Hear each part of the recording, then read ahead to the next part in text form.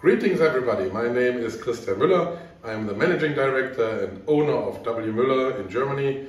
W. Müller is a tool-making company and we are making heads, extrusion heads and extruders for extrusion blow molding and only extrusion blow molding. I will be giving a presentation of the 9th Injection Blow Molding and PET Summit at the Sahara Star Hotel in Mumbai.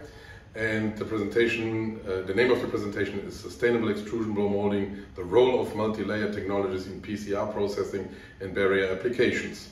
The presentation is about the importance of multi-layer technologies in EBM to meet the current and future sustainability and barrier goals, processing of low-quality recycling materials and producing recyclable packages, and the role of right extrusion heads play in the meeting those goals and still saving the money on the material.